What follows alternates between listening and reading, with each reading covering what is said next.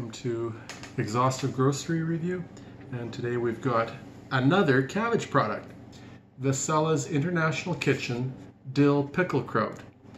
We've tried several of these artisan krauts from two different companies, and on the Veselas we've tried plain and the spicy.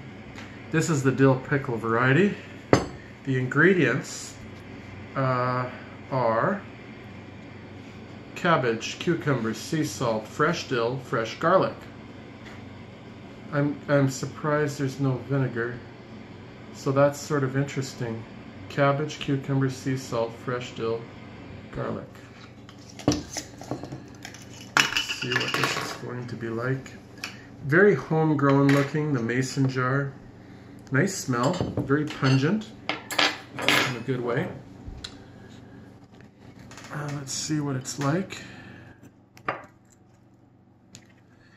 I'm glad to say that it looks crunchier than the plain stuff. The plain stuff, we didn't like it. It was mushy.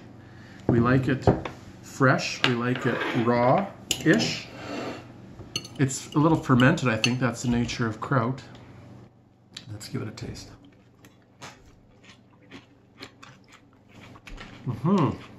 Yeah, crunchy and tasty. Lots of dill and garlic.